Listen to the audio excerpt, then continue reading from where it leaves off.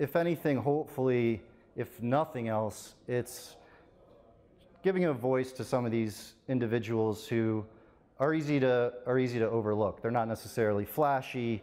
They don't necessarily have what we perceive as, you know, entertainment value, but you get to know them a little bit, and there's a lot there. This is Entrepreneurs the Playbook, where I give you access each week to the world's greatest athletes and executives about their personal and professional playbook and what has made them champions on and off the field. This is the Playbook. This is Dave Meltzer, CEO of Sports One Marketing, here with Entrepreneur the Playbook, and I have a special guest, Andrew Jenks. Welcome to the Playbook. Thank you for having me, yeah. I love having people outside of the sports industry, but yet letting entrepreneurs know there's so many different ways, if you're a sports fan, which you are. Yeah, absolutely. To get involved. Made a few sports movies. That's right. Yeah. To get involved with what you love. And I think too many people have a very narrow vision of, hey, I want to be the general manager of the Yankees. Mm-hmm. You know, and the funny thing is, if you have that narrow of a vision, most people don't have the sacrifice that it takes to do it, right? They think Cashman just kind of walked into that job. Mm-hmm. You know, I'm going to start there. You're a hardworking guy. Mm-hmm. And I think you've taken pride in being a mule-like person that you can outwork people. How do you equate? How'd you get that? How'd you know that? I'm an empathetic. I channel things, but no, I think it's important because there's an intuitive contradiction between working hard, which I see you doing, but also allowing things to happen. Can you reconcile those two things? Oh man, that's a good question. That's got to be the best first question I've ever heard in my life. Yeah, I think if there's one consistency in the projects that I've worked on, it would definitely be not just time spent on the projects, but I'd like to think time well spent. So for my first movie, which is 90 minutes, refilmed over 200 hours, second movie about 90 minutes, it was over 10,000 hours. TV show, which was 30 minutes with commercial breaks, it's only 24 minutes, reshot over 100 hours per episode. So in those scenarios, it's really putting in the time. And then it's also kind of, I don't know how I describe it, but maybe like a very stubborn patience to let the story unravel. You know, it's a little bit cliche, but there's a saying that a buddy of mine uses, which is, if your project is the same at the end as you thought it would be in the beginning, it means you weren't listening in between.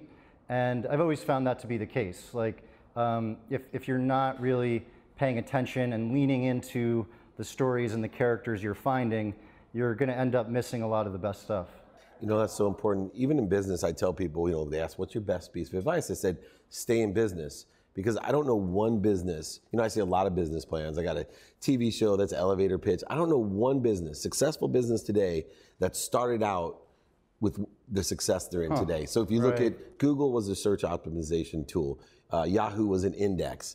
Even Amazon was a book selling. Right. Oh, so, God, we forget so it's the that. same thing, right? So you have to look for the miracles or the lessons that occur. And I think as a microcosm, your art and your job is a great reflection of that. And that stubborn patience I want to touch on. You started off, if I'm not incorrect, like you were filming grass or something. Is that true? Damn, you do your homework. You got to. I got to get interesting stuff. Yeah. You're an interesting guy. Yeah. So, you know, when I was a kid, we traveled around a lot, and my dad was in the UN, and so we were in Nepal and Belgium, and my best friend kind of became, I don't know if this sounds pathetic, but kind of became a big, bulky VHS camera. And I would go everywhere pretending I was a CNN correspondent. And so I was working on this book, and I was looking back at all old home video footage, and I saw an hour of just grass. And I was in the background pretending to be James Earl Jones, who had the CNN, like, this is CNN, or however he does, you know? And I guess I was so bored that I was filming the grass and telling the story of what was going on. So I was like, now the wind is picking up, so you can see the grass at a 45-degree angle, da-da-da-da. And so that was in like elementary, middle school. Then high school, I did a public access show called Internal Injustice, which didn't have any meaning, but I liked the alliteration. I thought it sounded good. And public access in New York is Channel 6. So I was between Fox 5 and ABC 7, Friday nights at 8 o'clock. And I remember the prettiest girl in school, in high school, came up to me and said, "Oh my God, you know, what are you doing here?" And I said, "What do you mean?" And she goes, "You have that public access show, you know." And she goes, "Why are you in our high school?" And I said, "Sarah, I've been going to school with you for 5 years. You never recognized it?" Because I was this height with this voice and about quite a bit heavier in high school, so I wasn't exactly the Mr. Popular.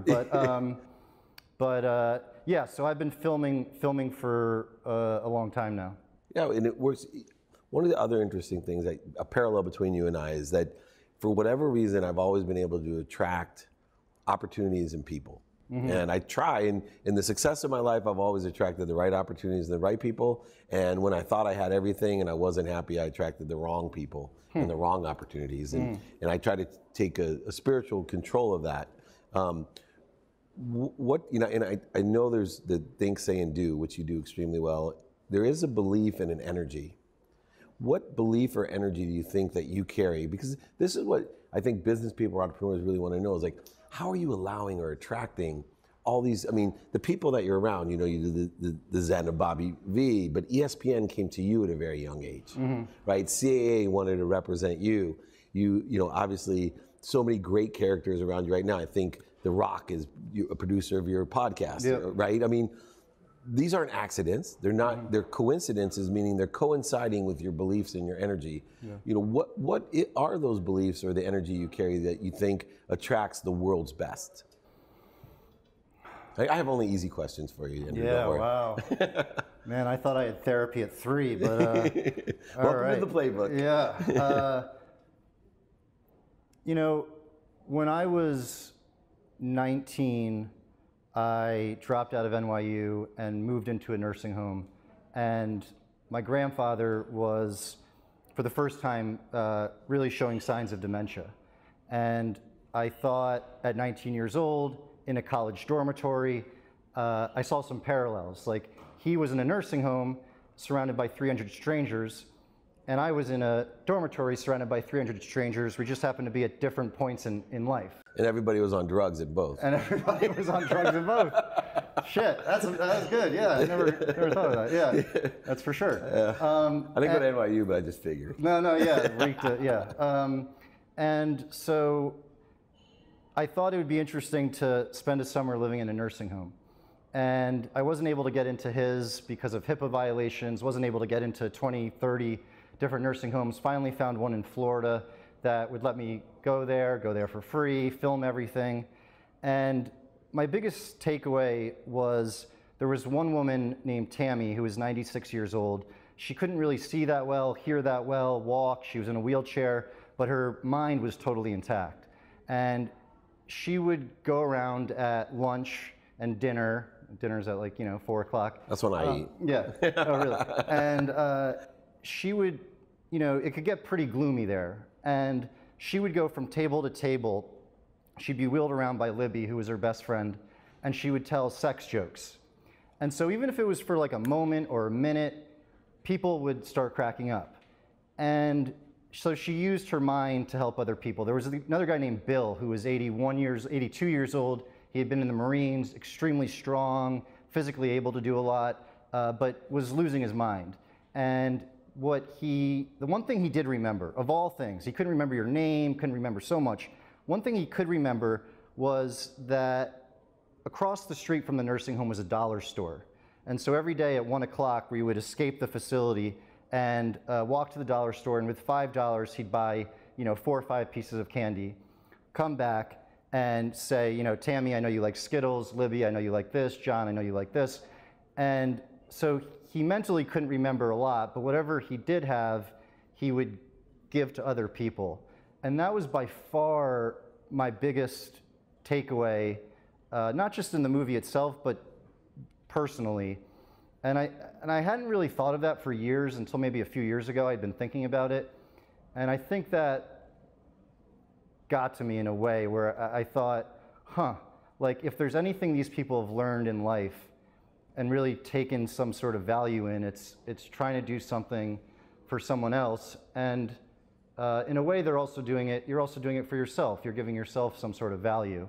So it's not a totally selfless, earnest thing, but it also is in a lot of ways. And I think that is who I look for in the people that I film and follow, or people that I'm rooting for, people that I come to really love, even if they're people that are very different than me. You know, I've filmed people who I disagree with on a lot of fundamental issues, but still am very much entranced with their intentions. Yeah, it's interesting. I am a big appreciation guy. And originally, when I went down the path of living in a state of appreciation, I only thought about the gratitude side of things. And when I watch your stuff and listen to your podcast, there is a tremendous amount of gratitude that is involved in the energy of what you do. Yeah. But there's also the other side of appreciation that I see when I watch your stuff, and it's adding value. So what I see is, you know, the lens picks up what you see, but it's interesting because you have hundreds of hours that are narrowed down. It comes through you, and you're adding value to what you've seen. And I think it's a great analogy to life, that you've taken this perspective of adding value, and that's the takeaway that you got from, you know, living in an old age home and seeing how other people are adding value despite their disabilities. Yeah. And your podcast talks about, you know, taking people that have shortages, voids, and obstacles and focusing in on the blessings that they do have. What lesson or have you learned the most from the podcast? Because you have such extraordinary people on there that have disadvantages, but yet they have tremendous blessings and power. Yeah. Give me one example, something that touched you, because there's so many that's touched me.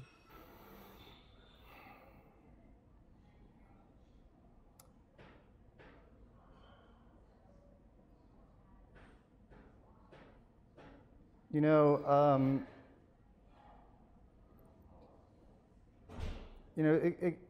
don't know if this totally answers your question, but circling back to what we were saying earlier about you never know where your story's going to go. Yeah. There's all these rumors about why Michael Jordan retired in 1993. And there was a lot of speculation that it had to do with his there was a lot of rumors about why he retired in 93. And there was a lot of speculation that it had to do something with his father's death. His dad had been murdered about 2 or 3 months before he retired. And they thought, and by they I mean the media, public at large, and you can go on YouTube and see these conspiracy theories, that Jordan was in debt for all of his gambling, a lot of debt, and someone killed his father as retribution. And so I looked into this, and I'd like to think pretty systematically explained in detail why that wasn't the case. While I was doing it, I was looking at the trial of the 2 men who were convicted of killing James Jordan, Michael's dad, and I'd done a wrongful conviction documentary and series before, and I was looking at the trial in passing, and I thought something seems off about this trial. One of these 2 guys seems innocent. His name is Daniel Green. He did help dispose of the body afterwards, but after reading the trial transcripts, the interrogation transcripts, the blood reports, the autopsy, you know, hundreds of pages, if not more, of documents, and talking to different lawyers and other people I know in the wrongful conviction world, came to the conclusion that without a doubt, he was innocent. And so I called up his lawyer and said, what's going on? This is really strange. Daniel's clearly innocent. The other guy definitely seems to have done it. Daniel's been in prison now for 25 years, and it doesn't seem like he's done an interview in 8 years. Why hasn't he done any interviews? And she said, well, everyone's too afraid to talk to him. And one line of thinking was that it would piss off Jordan.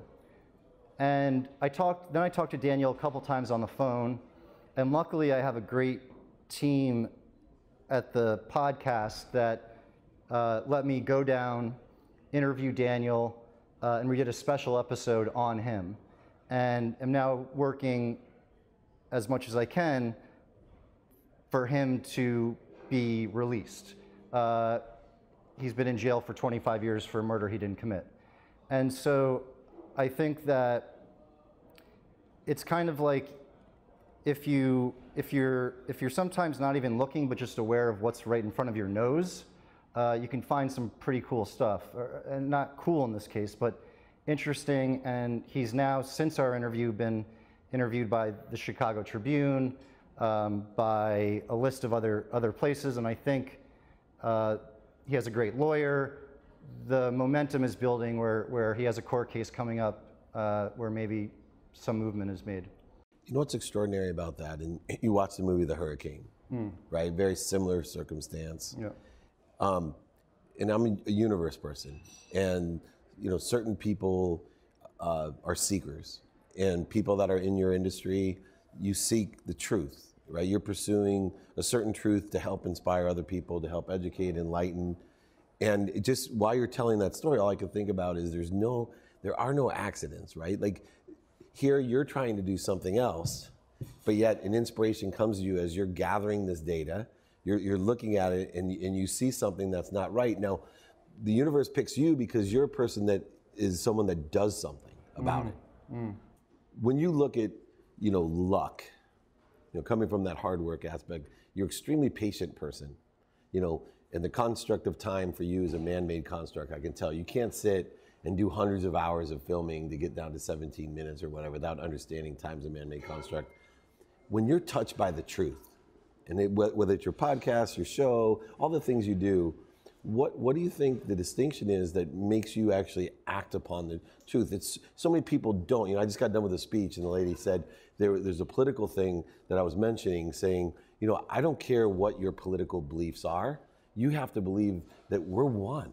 Right? We're all on the same team, right? And I think with all this stuff that's been going on in our country, that we're losing the message that, hey, this isn't make America great again. This is make America better. But there's people going halfway around the world in a caravan just to come in to enter the lowest ranks of our country. And yet so many people are losing our message right now that, hey, we're on the same team. What is it that inspires you to, because most guys, and especially in your industry, like, I think he's innocent, and then move on. You basically are like the Hurricane, right? These people from Canada, this kid gets inspired because he reads the book. I want to delve into this, as our second to last question, what do you think the difference is in you that does something about it? Another easy question. That's very, that's very... Andrew's never coming back on the playbook. It's like, where'd you get this guy? Yeah, no, Sorry. I saved you money today on therapy. You'll be fine. Yeah, that's very nice of you. I don't know, man. Like you talk to someone, like I talk to Daniel, who's in prison pretty frequently, and I don't really know how you could talk to him and not feel like you have an obligation to do something. I had been approached to make another documentary about a guy who had been wrongfully incarcerated for about 10 years. For a murder that not only he didn't commit, but was based on someone else having a dream that he committed it. And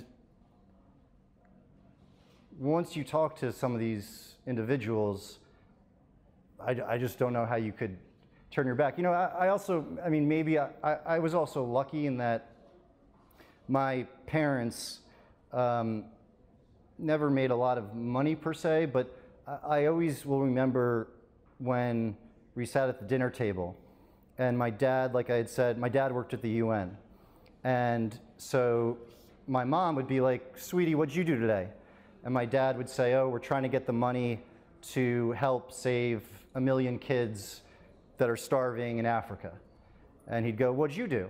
And my mom is a nurse practitioner in the hood, and she would be like, "Well, there's a bunch of patients who can't get the medication to save themselves from HIV, and but it's available, so I'm trying to get it to them, some roundabout way.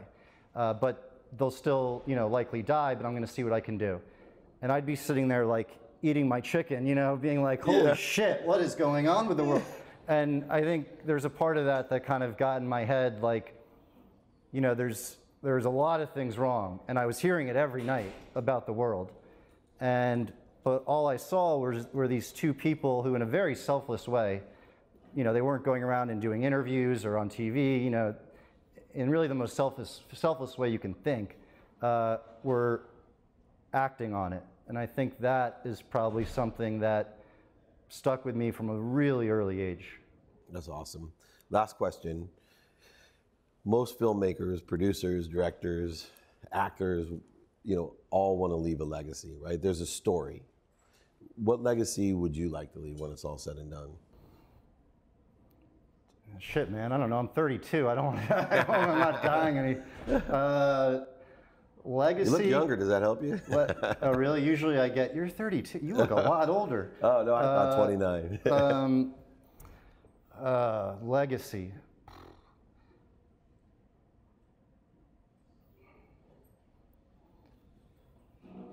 You know,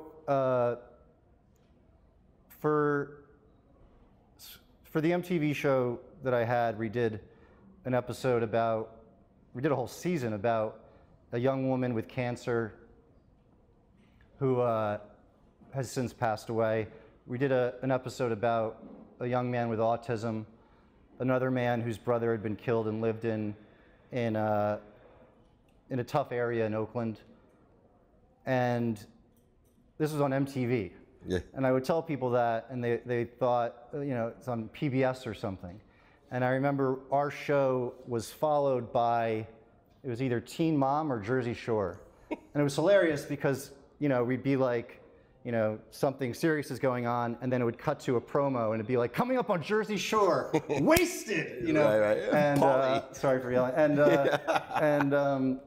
And I thought, and I was always really appreciative that MTV for years gave me that opportunity to tell the stories of these people who otherwise normally would never be given a voice. And that's true with the people in the old age home, the people that are in prison, a lot of the people that we talk about on the podcast. And so if anything, hopefully, if nothing else, it's giving a voice to some of these individuals who are easy to overlook. They're not necessarily flashy. They don't necessarily have what we perceive as, you know, entertainment value, but you get to know them a little bit, and there's a lot there. Yeah, I think your gift can best be described as someone who can take a piece of grass and show its beauty and inspiration. I like that. Yeah. Right? You literally, from the very start of, you know, you and your best friend, the big VHS machine on your shoulder, you've been able to find blessings in the most basic of things. And I think that's a great legacy, because we all have blessings in us.